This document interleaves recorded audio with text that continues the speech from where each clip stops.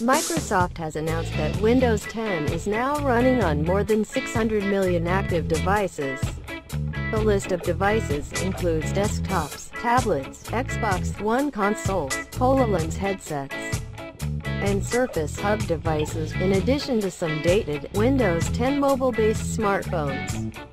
The new figure is significantly higher than the 270 million user base that had emerged in March last year, but is lower than the original aim of 1 billion users. As GeekWire reports that CEO Satya Nadella made the announcement at Microsoft's annual shareholders meeting on Wednesday. Nadella highlighted the development of differentiated solutions instead of merely targeting at desktops or mobile devices. This approach would give the Redmond giant to expand its user base new levels. Microsoft will continue to deliver differentiated solutions using new technologies like cloud, artificial intelligence, and mixed reality to empower our customers to grow and thrive, the India-born executive said.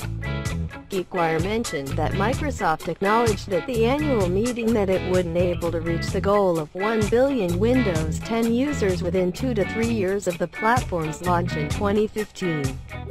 A promise that Microsoft's Terry Myerson had made at the time of launching Windows 10.